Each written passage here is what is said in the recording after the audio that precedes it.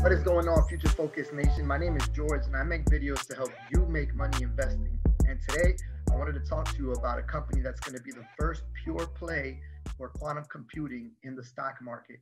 The name of this company is IONQ.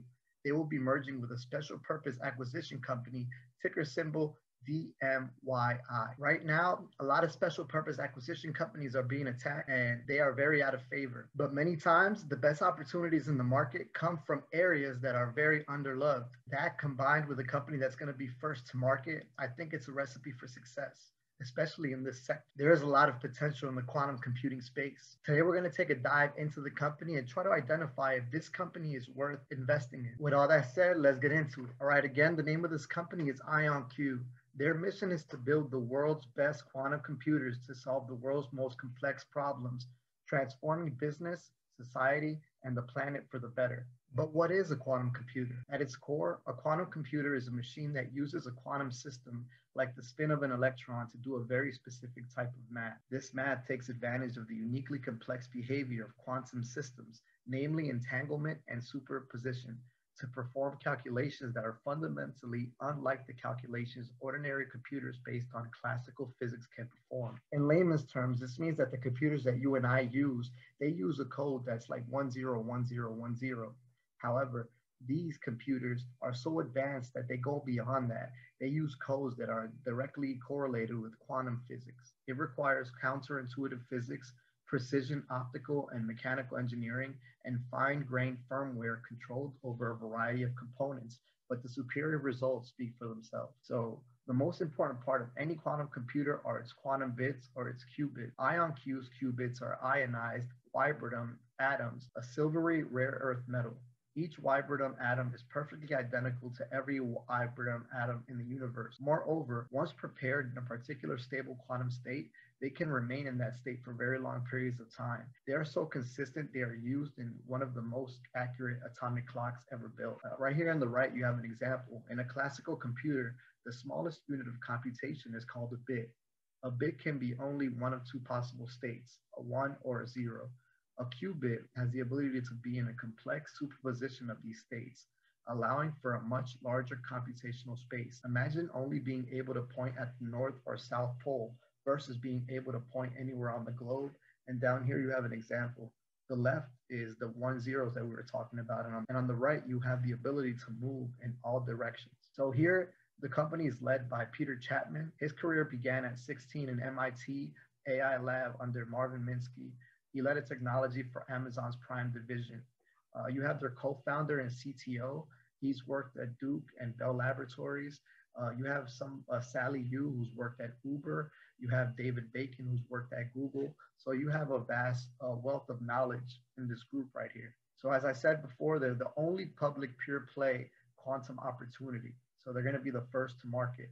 Unparalleled technological advantage, 32,000 times more powerful than the competing quantum systems.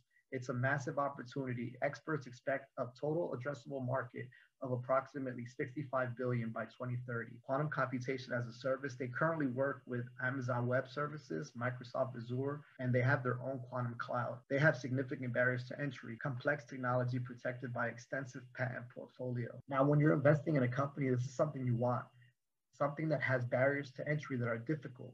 Warren Buffett refers to this as a moat. This means it's difficult for another company to just say, hey, I want to get into the quantum computing space. And even if they did, this company is so far ahead and they have so many patents that they're going to be difficult to compete with, which makes it a good opportunity for investors. Now, this is the transaction overview of the merger. As you can see right here, IONQ is going to have a lot of the equity once this is done. And this is something you want to see because the whole point of them coming into market is that they're going to have a lot of equity to actually put a lot of these projects that they have into action. Some of these other SPACs you'll see this ratio here, and the company will actually have a lot less of the ratio. Sometimes the PIPE investors get more, or the SPAC founders get more, and it leaves the actual company, trying to bite at the bit to try to get more equity. And then what ends up happening later on is they have to issue more shares in order to actually get more money. And, it's kind of this cycle that repeats every time that happens. Obviously, the price of the stock goes down because the value of the stock goes down. So IONQ is leading the quantum computing revolution. IONQ has brought the world's best hardware to the commercial market with extreme capital efficiency. They were founded in 2015. They have a total venture capital investment of 84 million. They have 61 patents and applications. They have 63 employees. They've spent 49 million to date, and they have 6 hardware generations. As you can see here in 2015, Harry Weller approaches Monroe and Kim, who are the founders of the company, and IONQ is born with a $2 million seed. The most recent is that Monroe and team announced a logical qubit with only 13 physical qubits. IONQ announces 32 qubit quantum computer with an expected quantum volume of 4,194,304, smashing record for most powerful quantum computer. As you see here on the far left, these are the current investors. Some of the big names here are Airbus, Lockheed Martin, Amazon, and Samsung. The next technological revolution is quantum. IONQ is poised to be the first mover in the quantum revolution, ushering the next great age of productivity. And all this is here is a roadmap of where we've been and where we're going. It talks about the industrial age, where we're currently at in the information age, and quantum computing taking a shortcut here to get us to the quantum age. Breakthroughs in energy, medicine, materials, science, machine learning, and more. Focus on the results and not the hype. So they have the most usable qubits. They have the highest quantum volume by many orders of magnitude. They have the best error correction overhead. Their systems getting smaller each generation. Only systems available on both Amazon Web Services and Azure. They support for most major quantum SDKs and plans for more. And they're the first known simulation of water to approach chemical accuracy. So they're going to be doing these things in 3 phases. Phase 1, they're expecting 2 to 5 billion estimated operating income, and their technical barrier to entry will be error reduction. Then phase 2, they're expecting 25 to 50 billion, and technical barrier to entry will be error correction. And then phase 3, they're estimating 450 to 850 billion operating income, and their technical barrier to entry will be their modular architecture. As you can see here, IONQ is leading the pack with the potential quantum volume by vendor in December 2020. And you can see they're beating Amazon, they're beating Google, Honeywell, IBM, Microsoft. And as you can see, they're beating them by a long shot. IONQ leads in error correction overhead. As you can see, they're here at a 16 to 1 correction, where their competitors are from anywhere from 1,000 to 1 to 1,000,000 to 1. Upon closing of the merger, the SPAC will change from DMYI to IONQ as the first public pure-play quantum computing hardware and software company. We believe IONQ could grow at a pace similar to previous foundational computing companies. So as you can see, this is a really exciting opportunity. What I'm going to do now is show you a video going more in depth to really paint a picture of what this company has the capability of doing. Fertilizer feeds crops which feed the world, but making fertilizer is not cheap or easy on the planet. Synthetic fertilizer production accounts for 1.4% of the entire world's carbon emissions, more than any other industrial reaction. However, bacteria in soil make fertilizer without any factories or carbon emissions at all, just simple enzymes. So why not copy the bacteria? Because we can't. It's a quantum process, and today's computers don't speak quantum physics. It would take the world's most powerful systems hundreds of thousands of years to simulate what these enzymes are doing. 40 years ago, Nobel laureate Richard Feynman put it this way: nature isn't classical, damn it, and if you want to make a simulation of nature, you'd better make it quantum mechanical. It was the spark that launched a new grand challenge for humanity: to build a useful quantum computer. A computer that, instead of calculating with the simple ones and zeros of today's classical computers, uses quantum mechanics, the mathematical rules that govern the atomic building blocks of the universe. A computer like this would revolutionize science, industry,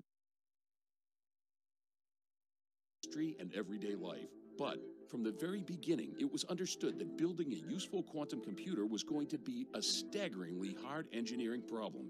Hard, but not impossible. And IONQ's founders have been blazing the trail with groundbreaking quantum computing research for over 25 years. In 2015, our founders, Chris Monroe and Jung-Sang Kim, decided it was time to turn that research into a quantum computer anyone in the world could use. IONQ was born. In the 5 years since its founding, IONQ has remained at the forefront of this quest. The first simulation of water, the first trapped ion system on the cloud, and in October 2020, the world's most powerful quantum computer, a 32-qubit system that is a staggering 32,000 times more powerful than its closest competitors. And now, anyone in the world can access IONQ systems via Amazon Web Services, Microsoft Azure, and the IONQ Quantum Cloud. Feynman's idea is now a reality. We are at the dawn of the quantum age.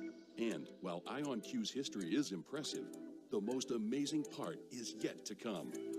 Just like the steam locomotive, manned flight, and the integrated circuit, quantum computing is a groundbreaking, world-changing technology. It will allow us to solve problems previously thought unsolvable. Imagine increased efficiency in every sector, from finance to logistics to energy. Smarter artificial intelligence, innovations that can combat climate change, from better solar cells to direct carbon capture, perfectly targeted pharmaceuticals that can eradicate chronic diseases, an electric car that can drive for months on a single charge. In the 19th century, it was the era of machines. In the 20th century, it was the era of information. And in the 21st century, while we're still defining it, is likely to be the era of quantum computing.